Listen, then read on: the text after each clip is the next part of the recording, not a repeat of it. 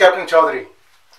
Today I am going to talk about SFBM, shear force and bending moment. What is the shear force and bending moment? Let us first understand with the help of a beam. A beam that is suspended or a beam that is supported at the two ends. Let us consider a beam which is uniformly weighted. We will try to understand what are the shear forces and bending moment acting on a beam, considering a uniform beam which is of 60 kg weight supported at the ends, and let us assume that there is another weight 80 kg point weight which is acting at 4 meters from the left end. So let us do this numerical to understand what is SF and BM. Here is a beam that is 6 meters in length. Let's call these points as A, B, C, D, E, F, G, and you have the knife edge support over here, and at 4 meters from left end you have a downward force which is of 80 kg. There is a reactional force RA here and RG over here. Now the weight of the beam is 60 kg, so each segment is actually of 10 kg. Now actually the kg is mass, kg is not force, but to simplify the things, because we understand kilograms better than Newton, right? We understand tons. As a shippy, we understand tons better than kilonewton. So let us do the numerical in the form of kg, and later on we will convert the kg into newtons, etc. So downward force may be assumed of the beam may be assumed to be acting at D, and this is 80 kg. This is 60 kg, right? 60 kg. Now if the beam is in equilibrium, can I say RA plus RG is equal to 140? This is the first condition of equilibrium, right? RA plus RG is equal to 140 kg. Now another equation we can form, and that is in respect of moment. I always tell the students, like we have the unknowns being RA and RG. Whenever we want to get rid of an unknown, take the moment about that point. Start from that point. You want to get rid of unknown. So always in case of beam, I tell the students that you take the moment about the left support, which is giving you an unknown force called RA. So left support is at A. I will take moments about A. Assume that this point can pivot. Assume that the beam can turn about this point, clockwise or anti-clockwise. Now if we consider this point, you say taking the moment about A, what are the clockwise moments? Clockwise moments are 60 multiplied by 3. Another clockwise moment is 80 multiplied by 4. This should be equal to anti-clockwise moment, that is RG multiplied by 6. So this is 180 plus 320 equal to 500. So RG is equal to 500 divided by 6. So that is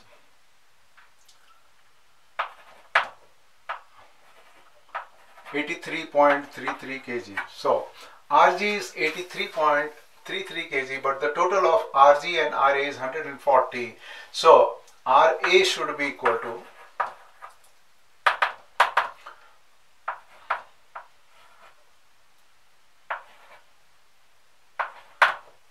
56.67 kg. So we have found out these two unknown, starting with the principle that the beam is in equilibrium. So weights are net weight acting on the beam is 0, and net moment about any point is 0. So we took the moment about the left support. We found that clockwise moment equal to anti-clockwise moments. So what we have got finally is, I will write it here, RA is equal to 56.67 and Rg equal to 83.33. To find out shear force, what I suggest is shear force is a vertical force, right? Before we do the shear force, in respect of shear force, let us have the convention. Different books can have different conventions. Your lodicator can have a different convention, but let us follow a convention. You can follow any convention, and the convention which I follow is suppose we talk about B as point under consideration. All the forces to the left of B which are upwards are positive. All the forces which are downwards to the left of point under consideration are negative, right? So to find out the shear, with this sign convention, to find out the shear force at A, what I do is I put a screen here. When I put a screen here, what I see on the left of it is nothing, 0, right? So shear force to the left of point A is 0, right? So writing down the table SF, as I said, we'll be doing the calculations in terms of kg. The forces to the left of A is 0, and if I move the screen a millimeter to the right of A, slightly to the right of A, because at A there is this point force acting in upward direction, and that is equal to 56.67. Suddenly I find the force to the left of the point where I put the screen is 56.6. So can I say at A the shear force jumps from 0 to 56.67, right? To understand the shear force, because we are considering the shear force precisely at all these points, given points, let us consider point B. Point B is the point under consideration. There is a segment, 1 meter segment of the beam which is weighing 10 kg, and let us say this 10 kg is working at this point. So what are the forces, net forces to the left of point B? Because 10 kg is working downwards, it is negative.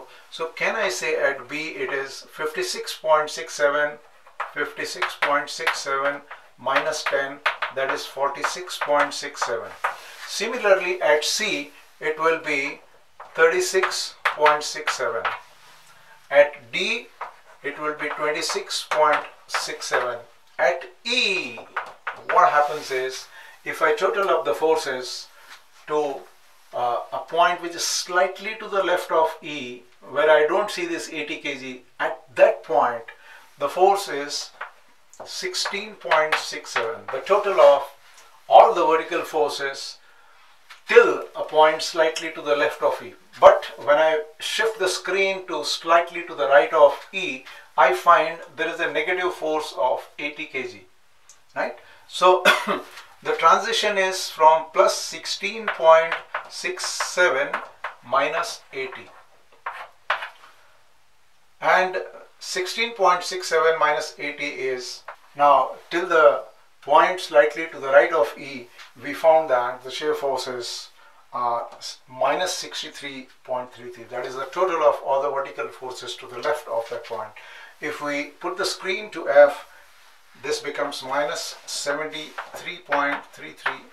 If I put the screen slightly to the left of G, then it becomes minus 83.33, the total of all the forces.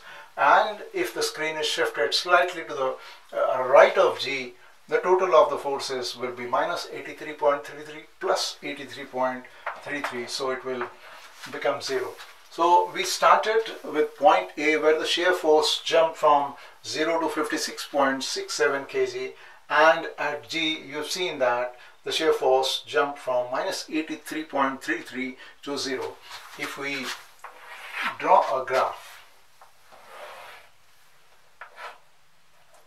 for the beam,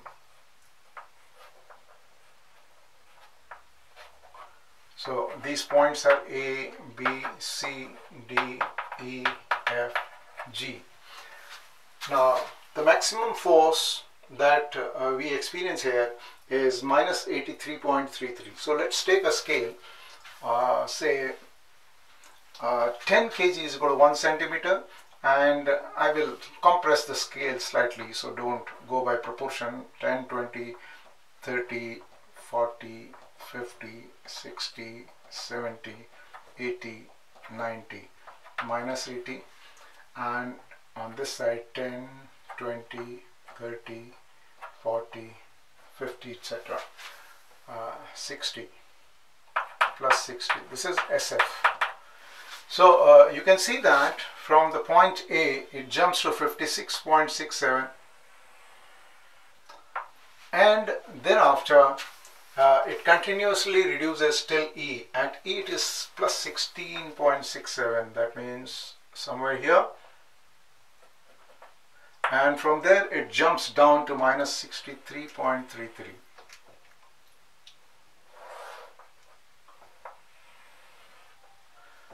And the graph goes like this.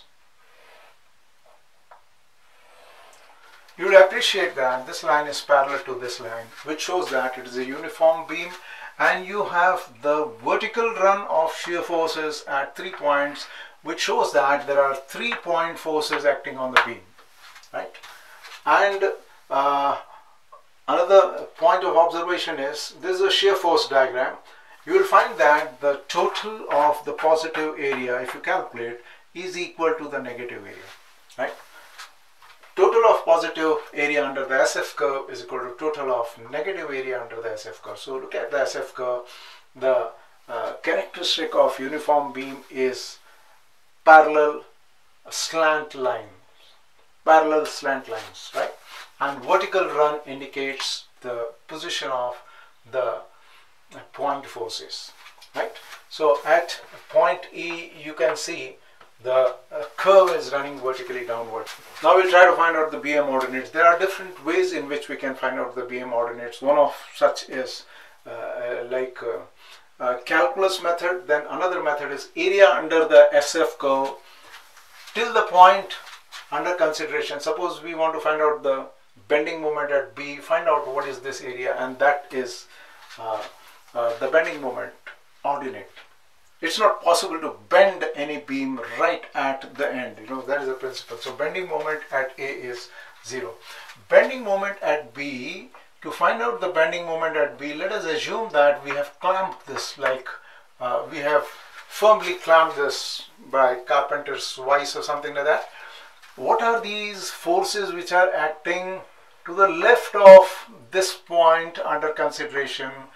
There is this 10 kg force which is trying to turn this segment of the beam in an anti-clockwise manner, and there is this force which is trying to turn the beam in a clockwise manner, right? Our sign convention is clockwise moments to the left of point under consideration give positive moments, and anti-clockwise would give negative. So we have the total moments acting at B being 56.67 multiplied by 1 minus 10 multiplied by half, because this 10 kg is apparently acting from a midpoint of AB, right? So this will give me a value that is, I have to subtract 5, so 51.67.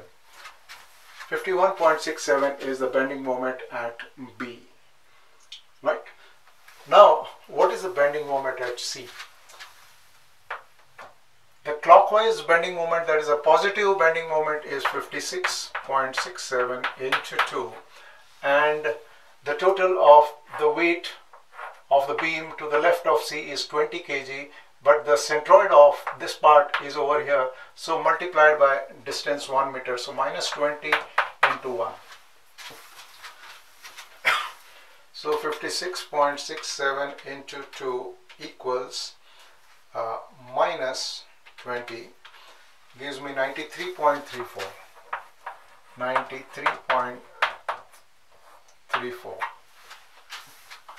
At D, in a similar way, it will be 56.67 into 3 minus 30 into 1.5, because 30 kg will have centroid 1.5 meters from D. So this becomes 56.67 into 3 equal to minus 45 gives me 125. Next will be 56.67 into 4 minus 40 into 2. 56.67 into 4 equal minus 80. 146.68.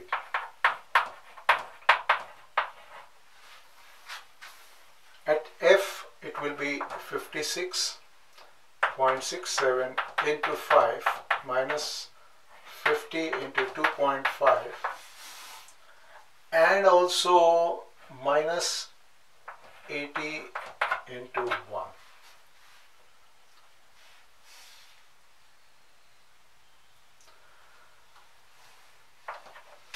So that becomes 56.67 into 5, that is positive, minus 125 minus 80, it gives me 78.35. 78.35.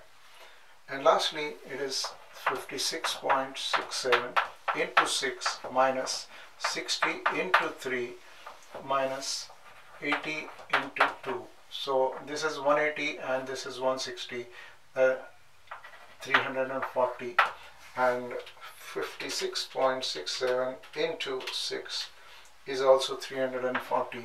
So 340 minus 340 is equal to 0. Now the bending moment would be maximum at a point where the previous curve, that is the shear force curve, is changing the direction. Shear force curve is changing the direction at E. So I'm expecting that the bending moment is maximum at E. Rightly so, it is 146.68 kilogram meters. Now bending moment at ends is equal to 0. That is another thing which I have to remember.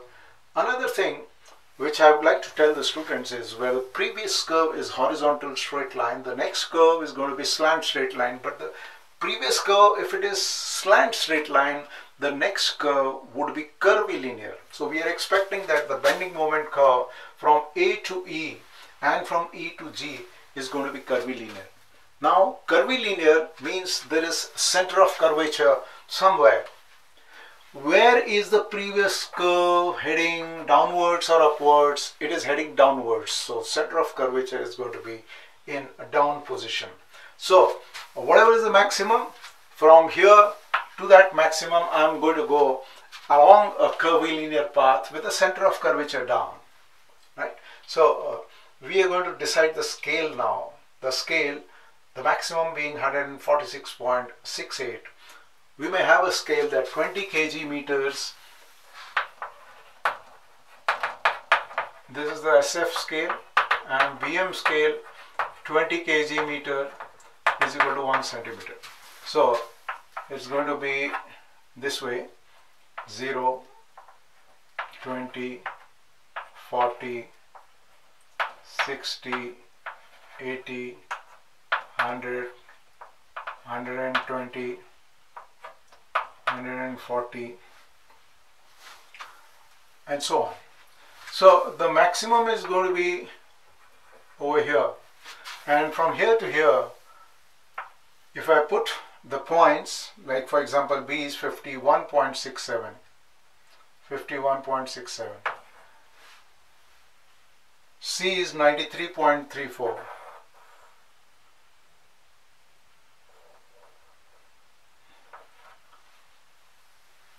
and D is 125 over here. So you can see that the path of the curve is going to be like this, and similarly the rest of the path is going to be like this. The bending moment will be 0 at the ends. So you can see the SF and BM curve can be drawn like this. Now if we want to know what is the maximum SF that is acting and at what point it is acting, so maximum shear force you can see from 0 it jumps to 56.67, and from minus 83.3 to 0 it is at G. So the maximum shear force was 83.3 negative. So 83.33 kg is equal to 83.33 into 9.81. That gives me 817.47 newtons. So to find out newtons, we simply multiply the kilogram by 9.81, and actually the force is newton, not the kilogram. Maximum bending moment, if somebody asks, the maximum bending moment in this particular exercise is happening at E, where the weight is suspended or where the point weight is acting, and the value in terms of Newton meters is 146.68 into 9.81. That gives me 1438.9. 1438.9 Newton meter. That is the bending moment acting at a point 4 meters from the left end.